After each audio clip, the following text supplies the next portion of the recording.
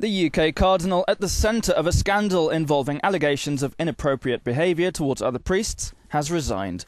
Cardinal O'Brien is Britain's most senior Roman Catholic cleric. He'd been due to take part in the papal conclave next month.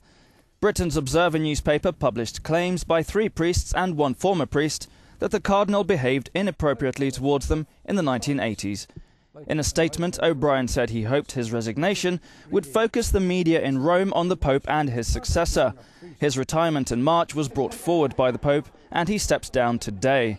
Pope Benedict himself steps down on the 28th of February, the first papal resignation in 600 years. The conclave is already expected to be difficult as the Vatican copes with reports of internal corruption and mismanagement. The Cardinal O'Brien fiasco will only add to their concerns.